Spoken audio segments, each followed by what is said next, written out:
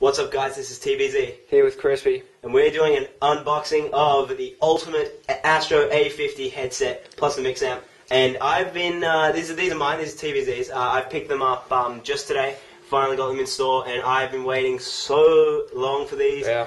Finally got them. I'm in Australia, as most of you should know already, but oh man, this is awesome. So I'm going to do an unboxing for you guys. So first, this is the packaging, straight up. You got your Astros at A50's on the front. You just got to, I guess that's just, it's like their design and stuff, the art design. Then a bit of the specs on the back. So obviously these are the A50's. They are the wireless version of the A40's effectively, and it's got the built-in mix amp as well. I guess we can just jump in and unbox this one. So the best part, peeling off that plastic. Oh my god, it's like my dream. And I got my trusty little knife. Yeah. It just, it's so good. Okay, chuck that out of the way. Alright, so here it is, and it slides right out like that. Oh, good design. Yeah, I know, I just love good packaging. Reminds me of Razer, but cool, so that's the little outside bit. Chuck that over there. Yeah. And now, what I have to do, if you just want to come up a little bit, is flip it over. If I sound a bit retarded, by the way, that's because I am slightly unwell today, but that's fine. And now we have the inside, and that is, these are the Astros. So we got the actual headset, we got the mix amp with all the ports and stuff, and underneath will be all the cables. So let's do that. So here is the actual headset itself. Smelling good. Smelling new, smelling good. We got the right and left ears and the microphone, which is actually really cool. Just like my previous headset, the G35's, it has the mute mechanism where it has a little bit of a click when you move it across there, a little bit of a button, and when it goes past that little point, it mutes the microphone. So it's a lot easier to, I don't know, just mute yourself rather than going for a switch and stuff. On the side here, we have the volume and stuff for voice and game. So essentially what that means is you can go over here, tap it over here, and that increases the voice and lowers the game sound, or you can tap on the game sound, increase the game sound, lower the voice. No way, that's awesome. Yeah, doing some serious sound whoring on Call of Duty or Battlefield or whatever you're playing. That's so annoying sometimes when I'm like, Skype is so much louder than the game. Yeah, I know, right? It's so annoying. But anyway, these are the headsets.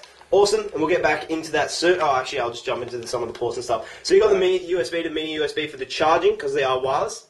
And this here is for the 360. Unfortunately, because there's only one headset that's going to be made for actual wireless for 360, which will be a Trident headset, but these are the A50, so obviously you have to plug, it is sort of wireless, you have to plug the little cable that you get in the box into the 360 controller.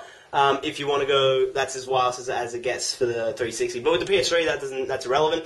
Then over here you have your three it's like different types of sound. It's very, I'll jump into that a bit more depth later. Like EQ? Yeah, it's got like balanced, like bass. Multiplayer, yeah. It's very, but very like for complicated. games, yeah, sick. And then standard volume thing, and then the power thing there. So, cool, that's the actual headset. You got the Astro headband, freaking cool. Just the Astro on there. And I can't wait to put them on for the first time, but just going to pop them aside. Next, we have the mix amp, which is very nice. I love taking these off as well. Oh, so good. Very good. Alright, and then we got the power button and Dolby Digital surround sound. And then on the back we have the ports, so we have the auxiliary in, the power, and then optical in, optical out, and USB port as well. So that's essentially the mix amp, and we'll just put that aside. Yeah. Alright, now let's see how much further in we can get to this. It's got like a tab that you can put. Yes, tabs. Making. Alright, so next we have a little quick start guide with a bunch of stuff with a stand. It shows you everything, how everything works, blah blah blah, and a little bit of an Astro. Excuse me. Wow. Like I said, I wasn't feeling that great, but that's fine. Cool. So that just shows you, like I was saying, with the 360 controller, it plugs into the headset, all the PS3, how to set it up basically. Cool, useful stuff. And next we have the stand. Awesome. Yeah, that's a good part. Out comes. That will basically just parts of the stand. Yeah. Alright, let's get whatever we have. We have the USB, to mini USB, bottom of the stand. Awesome.